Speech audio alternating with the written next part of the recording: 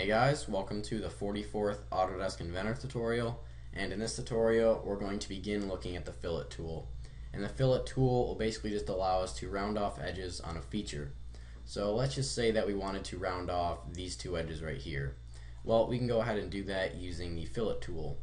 So just go ahead and open up the Fillet tool right here, and then go ahead and select the edges that you want to fillet or round off. I'm going to go ahead and select these two edges right there.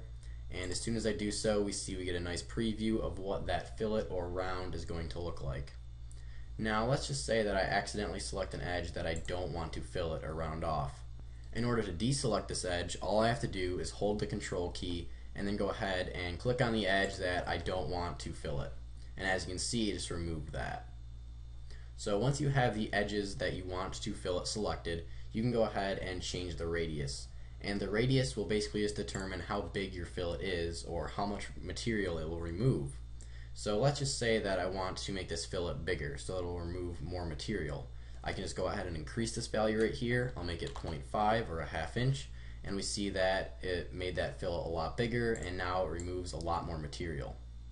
But again, if I want to remove less material, I can just go ahead and decrease this value. So I'll make it 1/8 of an inch, which is 0.125. And as you can see, it removed a lot less material. But I'm just going to go ahead and change it back to 1/4 inch how I originally had it. Alright, now I'm just going to go ahead and click OK, and you see that it applied that fillet and did in fact round off those edges. But let's say that I want to round off all the edges on this top face right here. Well, instead of having to go through and individually select each one of these edges, what I can do is change the select mode to loop, and then it will allow me to select a loop of edges. And remember, a loop of edges is basically just a bunch of edges that are all connected and form a closed loop. So let me just go ahead and select this loop of edges right there. And as you can see, as soon as I click, it just selected all of these edges on this top face right there.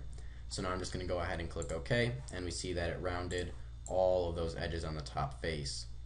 But let's just say that I want to round off every single edge on the entire feature. Well, again, instead of having to go through and individually select each one of the edges, or even select each loop of edges, I can just go ahead and change the select mode to feature, and then go ahead and select the feature that we created, and you can see that it will go ahead and select every single edge on the entire feature. So now let me just go ahead and click OK, and as you can see, it just rounded off every single edge on the entire feature right there.